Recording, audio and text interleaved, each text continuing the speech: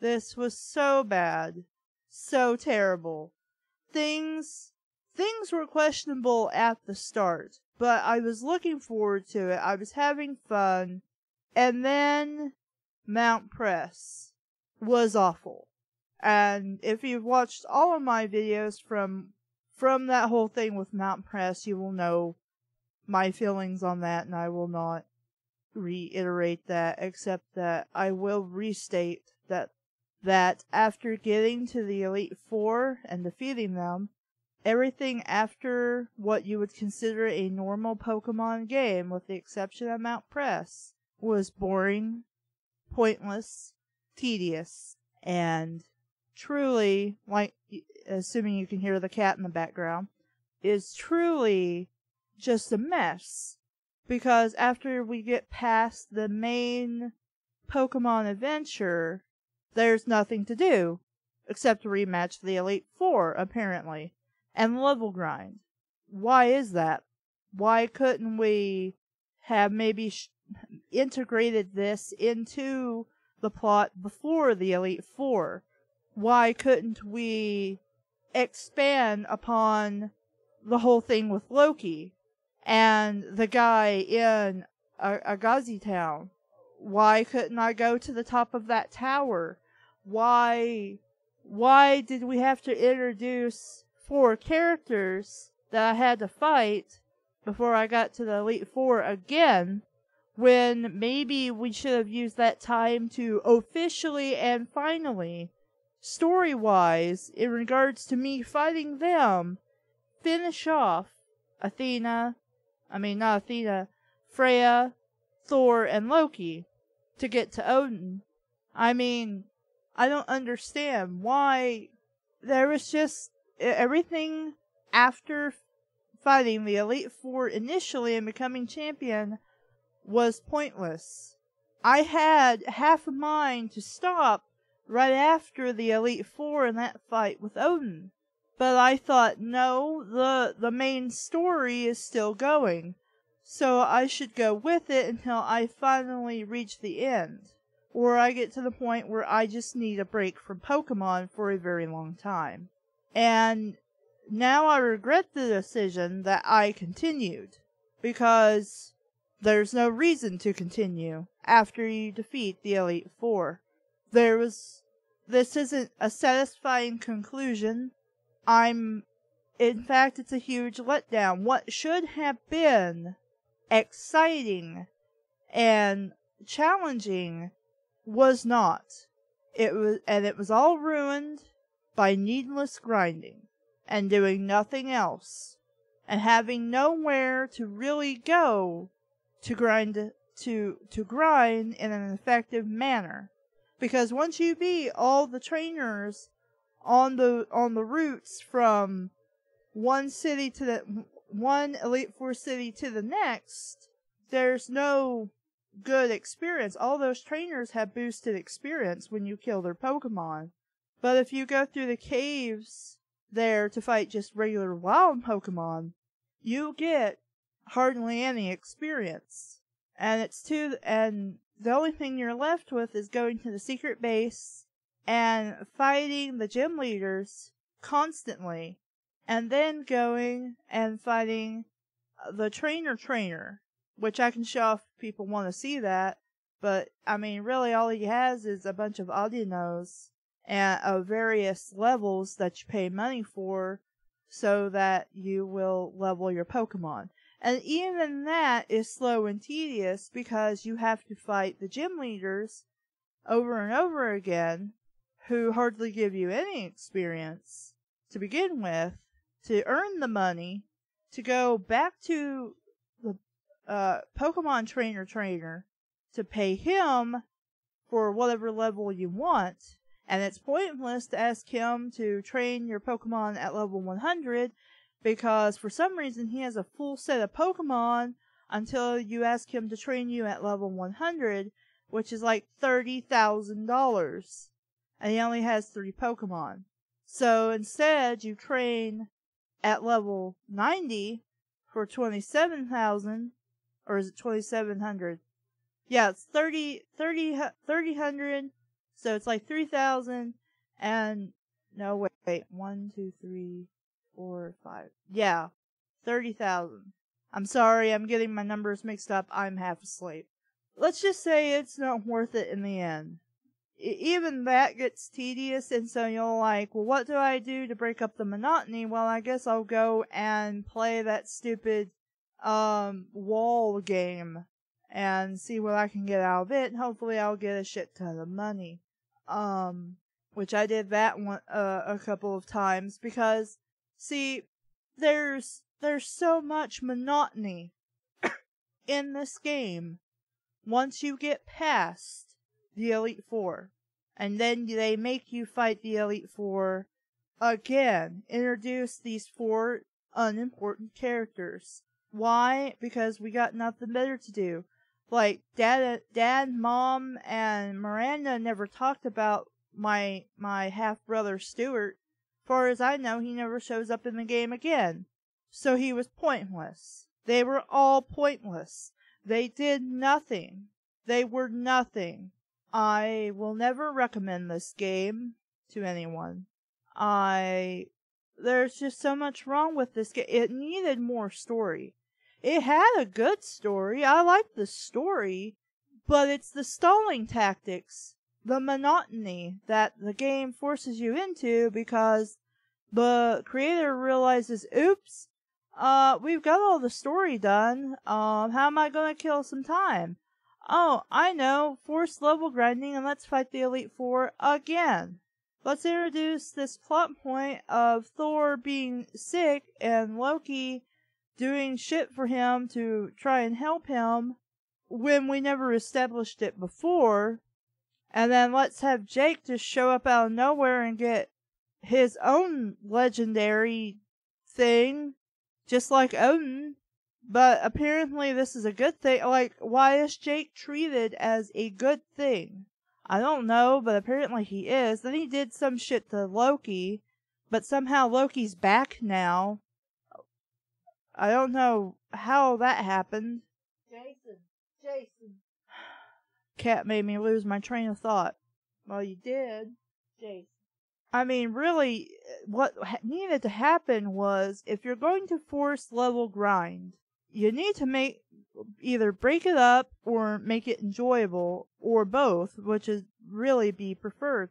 And again, I think more Police Club missions and more Pokemon Ranger missions would have done that. You know, you didn't have to stay on like this thing with Mewtwo and whatever else we were doing. All you had to do was, you could make new ones, expand upon them. And as far as I know, once you finish both Police Club and Pokemon Ranger missions, that's it. That's all there is. There's no more. Not even once you beat the Elite Four. Not even once you beat the main storyline. That's it. Why can't there be more to do? Having played the game now and finished it, my opinion is the Police Club and Pokemon Ranger missions are something to do after you beat the Elite Four. But then the problem becomes, you're not meant to do that. You're meant to do one of each mission after you beat the gym leaders. After you beat the first gym leader, you go and do one of each. After you beat the second gym leader, you go do one of each. After you beat the third gym leader, you go do one of each. It's after each gym leader, not each Elite Four. And I think if maybe you shifted those to the forced grinding along with going through these caves, and made the caves slightly shorter so that you didn't feel so freaked out and upset about and so bored at the monotony, and I think it would have been better. I mean, really, there's just not a whole lot to do in this game, except once you've beaten the main storyline, you get basically Pokemon Coliseum next, which I'm so not doing. I'm not interested. This game has not been fun. It's not been enjoyable. And I'm damn sure not playing an entire year's worth of content, likely, to just be bored again. To have to do all this bullshit from level 1 again. Not interested in that. Will not do it. Fuck this game. I will not play any other game ever in my entire life, whether it's Pokemon or not, by the people who made this game. Also, do not call a game finished or done until it is properly finished and done. They are working on Pokemon Insurgence now, and that's not okay. This game is not finished, and it is not made well. And you can argue with me all you like, that's still how it is. It is not finished, and it is not made well.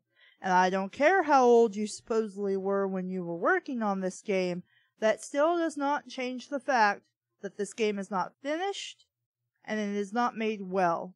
If you have issues plotting a game, pick up somebody who knows how to write. There are many people on the internet, even writers who love Pokemon, and work with them to better fix your story so that it is better. Because as it stands now, this is a horrible game. This is not fun. There's nothing wrong with giving your players a challenge. But once again, it should be doable. Difficult, but doable. There are many, many things in this game that are not doable until I hit the same level as some of the trainers, especially the Elite Four, especially the gyms. I mean, I think I'm just talking myself in circles at this point. There are many things you could do better, and it would be nice if instead of just abandoning it and calling it done, if they came back to this and actually patched it to a point where things were fixed, like dialogue balloons pointing at weird places, dialogue not being typed right, missing words, grammar issues, new and better music so that, you know, we have more array of music. Like, I like some of the more custom themes, which are probably remixes. I mean, there are probably several remix artists that wouldn't mind helping you with your game and providing you music. Unique music. You know, maybe even original music. That would be cool. There are several neat Pokemon remixes. Hundreds and thousands of them in different styles. They're, you know, I mean, maybe you're not very good at custom spriting or whatever, but you had a dude to help you with these sprites. But some of them, I don't know, some of them are iffy, and some of them are just really creepy. And if you're going for creepy, then that's fine, and it works out great. But, I mean, some of them don't look all that great. And of course, there are, you know, fans who are happily making, you know, mod packs and things, but it would be nice to see more custom sprites, I think. And maybe have, well, I was going to say like a character selection so that you could actually pick what your sprite looks like, but at the same time, you can just, you know, go into some kind of paint program and just make your own sprite, which that was hard to do because, well, I don't really know anything about spriting, on top of the fact that it would have been better for, like, when I was doing the, versus, little character thing to, like, have maybe a Pokemon versus character maker, that could have helped a lot.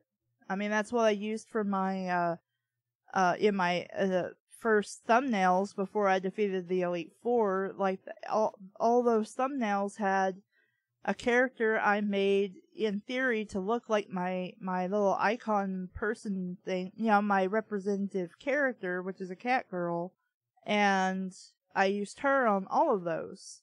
And then I switched to my verses when my versus sprite thing when we went on, and it would just, in general, just be easier if there was like a template or something. I'm not going to really say that part's a fault of the game, but I'm just saying in general, it would be nice if somebody could make something like that. So that with these fan games, if you can insert your own custom character sprites, maybe that'd be a little easier to do. And that's really, I think, all I have to say about this. There's probably more I could rant on about, but I am really, really tired. I'm done with Pokemon, thank you God, and I don't ever want to have to look at this game again. Will I ever play another Pokemon fan game? Probably not. If I do, I'm definitely not recording it. Again, I picked this because I saw other people playing it, and I'm like, hey, that looks fun. That looks like it's got a good story. And people, and a whole bunch of people are putting their hard work in it, which wasn't a whole bunch of people. It was just 2 people, and really it was just one person making the whole thing. Props, I guess, to using RPG Maker to make this, as opposed to hacking an existing Pokemon game and just changing things. But your story writing needs work, your game programming needs work, and your concept of what counts for difficulty needs work.